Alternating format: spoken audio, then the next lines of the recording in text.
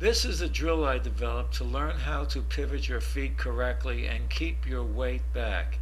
You need a wall or a cement block or a street curb and a bat and your father. The bat goes behind your back. Have your father put his left hand on your right shoulder and his right hand on your left side, opposite for lefties. Then he tells you to pivot your feet. His hands will stop you from leaning forward or back too far. Your front foot should be turned in a 45-degree angle and your back foot in a 90-degree angle.